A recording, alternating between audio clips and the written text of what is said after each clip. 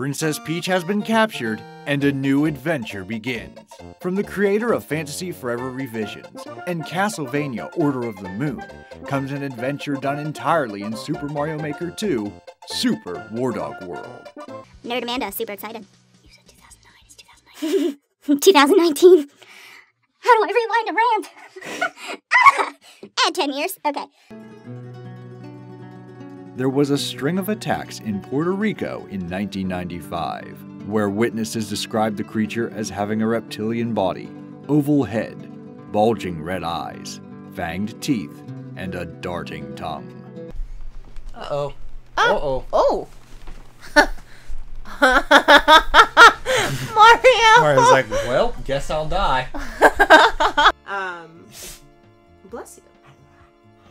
We got our own little Scooby-Doo in the studio here. Yeah. What's up, little buddies? Little Weskers hanging out with us today. Max and Goofy finally communicate their feelings with each other. Max says to Goofy, "Not your little boy anymore, Dad! I've grown up! I've got my own life now!" And Goofy heart-wrenchingly I responds, just wanted to be part of it. Look at Mario. He's like, I've done this for 25 years! 25 years, lady! I'm the mascot, not you! It's like, I've been smashing things with a hammer since before you were born. Well, I mean, he's you. Yeah. So anyone who's seen it, Muda is Warren here. Like, they're the same thing, same character. She self-sacrifices, you know, she redeems herself and kills herself and hopes to save the world. Starlight, star bright. See? He's already wounded. Wow, okay, you said that and I automatically went into like a Christmas carol. Yeah. Won't you guide my sleigh tonight? Like, just because it rhymes doesn't mean it's a part of the song. How about First Star I See Tonight? Let's dust that one off and use it. I think the part about the plot that I love so much is it's always Scooby and Shaggy. Like, they're the ones that find the ghosts and the zombies first. And, yeah. And it's almost like the rest of the gang doesn't quite believe them. They're like, really, guys?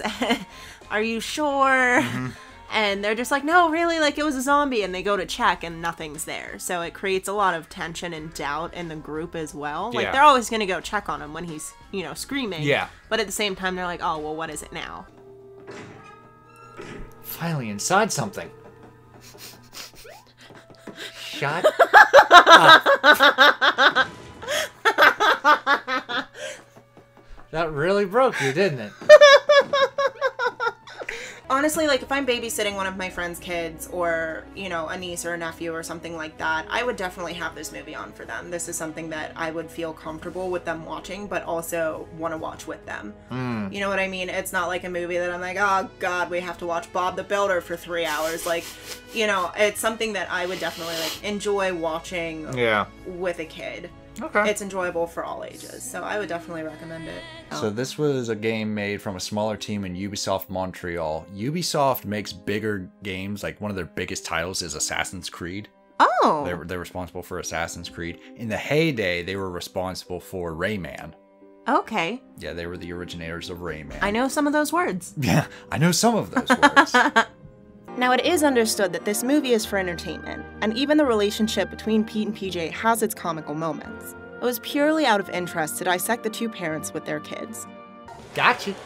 Slide to the left. Slide to the right. Reverse, reverse. Everybody clap your hands. Cha-cha now, y'all. Real smooth.